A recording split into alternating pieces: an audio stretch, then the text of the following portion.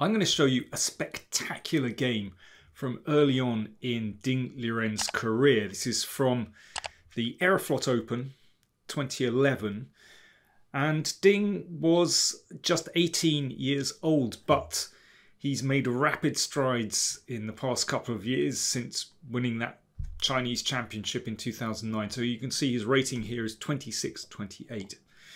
And this game features an opening that Ding played a great deal early on in his chess career, the King's Indian defence, or perhaps I should say the Ding's Indian defence. And it really suited his style at that time. You know, he was such a daring, attacking player, prepared to make sacrifices for positional compensation, but also to go for checkmating attacks, as we're going to see in this game. So this is one of the main lines of the King's Indian. This is the so-called Mar del Plata variation. So we have this typical locked pawn structure in the middle of the board. And usually that means that white tries to attack down the queen side and black will attack down the king side. So already there's a lot of tension in the position. So knight e8, you can play knight d7 as well, but knight e8, and this has a particular idea in mind. Well, obviously it frees the f-pawn, so black's kingside attack is starting. But Ding plays in a slightly unusual way, c5. So, I mean, there are lots of ways you can do this with black. You can take on e4 here, actually. But also, you could just press on the king side. But Ding decides to just block things up with c5. So obviously this prevents white from playing c5. But there is a drawback, of course, in that white can very easily open the b file. And that's what happened. So rook b1. And now Ding gets on with his kingside play. And f4. So black's plan is very clear. Black wants to play g5 and g4 and crack open the g file, and yes, white's king is at the end of the g file. But in the meantime, white advances on the queen side and opens a file straight away. This is why personally I'm not too keen on this idea of playing c5, because white is able to open the b file and get counterplay there quite quickly. But it's a question of taste, and as we're going to see, this is a really double-edged position. So queen a4, white is the first to make inroads into the position. g5, so black already wants to open things, but the knight drops back to f2. So now we can see bishop, knight and pawn control the g4 square. And therefore h5, black needs a bit more protection in order to play g4. And this again is one of those positions where it's very hard to assess what the best strategy is for both players, actually. So a big question here is, should white play h3 to try and stop g4, or should white just press on the queen side with knight b5 and potentially bishop a5.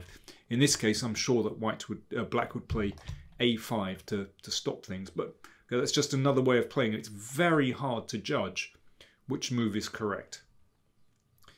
You know, these small little decisions actually have a massive effect on the game. Anyway, Ding's opponent, I haven't mentioned his name actually, Krikor Mekhitarian. He's actually from Brazil. I know it's an Armenian name, but he's a Brazilian grandmaster. So Mekhitarian played h3 to stop g4.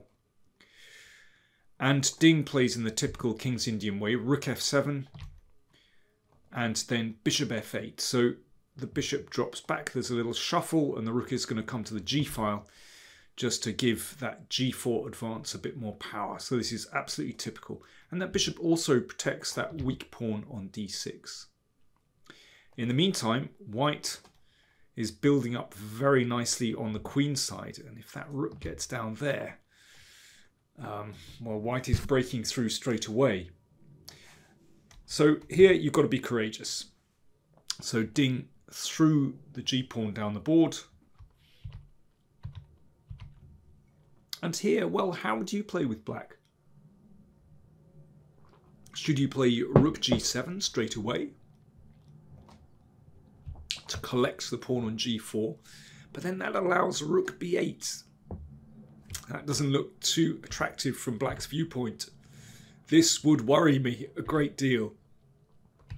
For example, here, queen b3 follow-away, queen b8, and it feels as though white is making inroads there.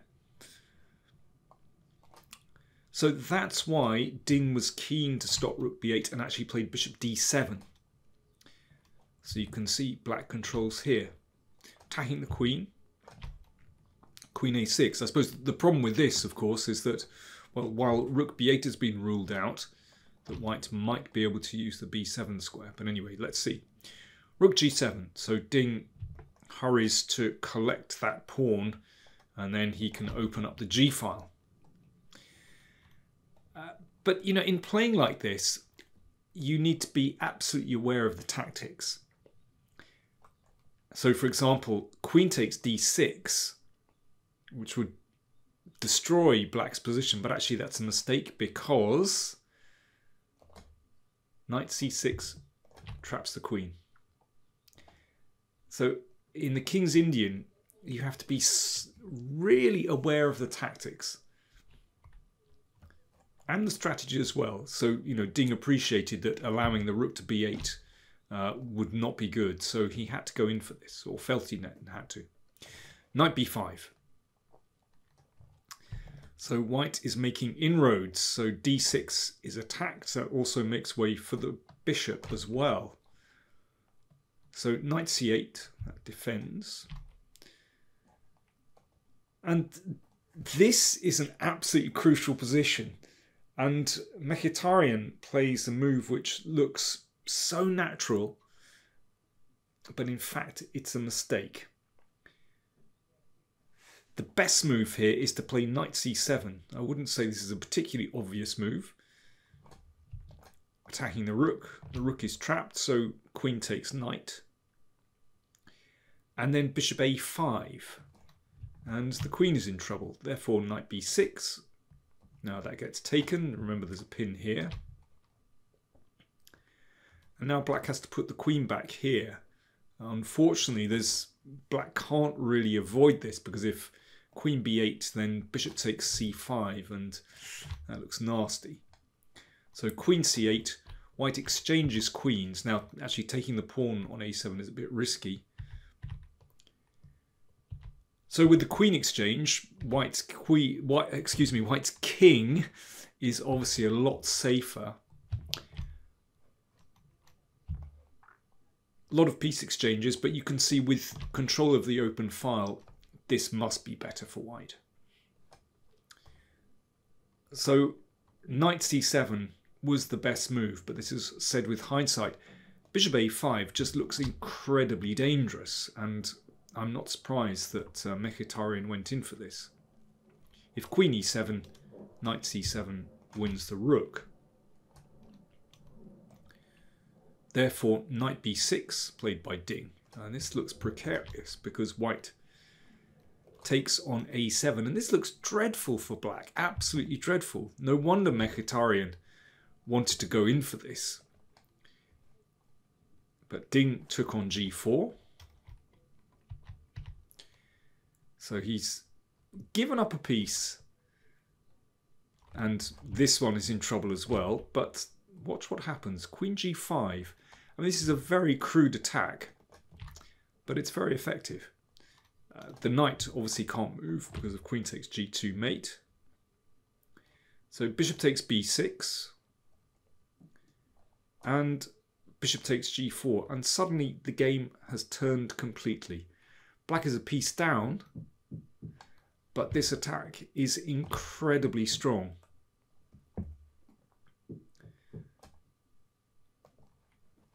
So watch out for this move f3. This often comes into the game to break up white's king position. So bishop f1 looks plausible to defend the pawn, but now bishop e2, threatening simply to exchange and then checkmate. So rook b2, so that's an indirect defense of the pawn on g2, and f3. So now it's looking pretty uncomfortable. Watch out for a check here, and then rook h7, for example. But there are other ways for black to make inroads as well, but that's the main threat. So the queen dropped back, covering here. Still not absolutely obvious how black is going to make the breakthrough here, but black is actually winning. Rook b8 from Ding. And this is a very nice move.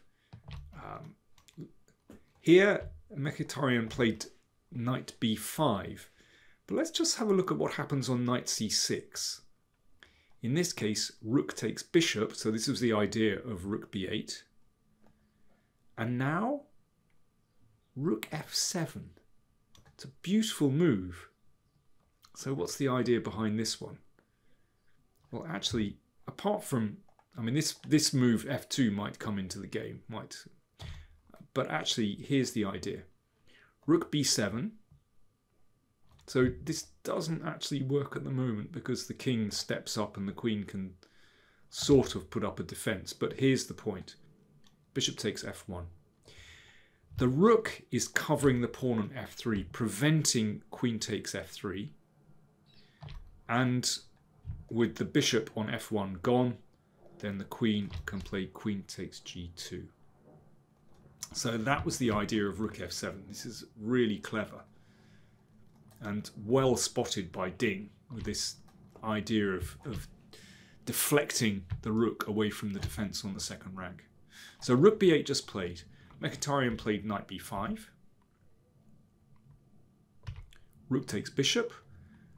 Ding has recovered his piece, but there's more to this move than just material considerations. Let's see. Queen c3, so the queen is trying to come back to defend. Now, I'm going to give you time to consider how black should play in this position. So, there's certainly more than one way to win here, but how did Ding do it? What's the cleanest way to finish white off in this position? So you have a good think. I'll have a nice drink.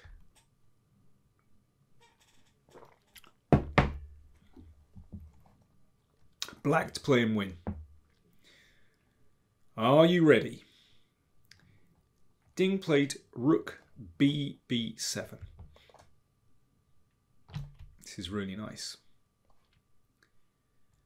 So this aims to just bring the rook over somewhere on the king side.